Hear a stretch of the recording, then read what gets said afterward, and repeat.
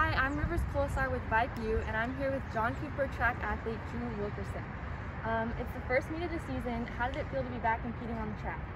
Oh, it felt great. Besides getting cleated in the knee, that was kind of fun. But other than that, I felt pretty good. And first meet of the season worked out pretty well with me, my buddies Carson, Alex.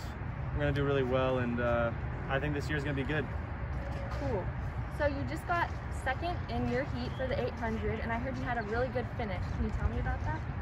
Yeah, I have some pretty powerful legs, so I'd say that any finish is going to be really hard and really fast, and that's how it always has been with me. So cool, thank you.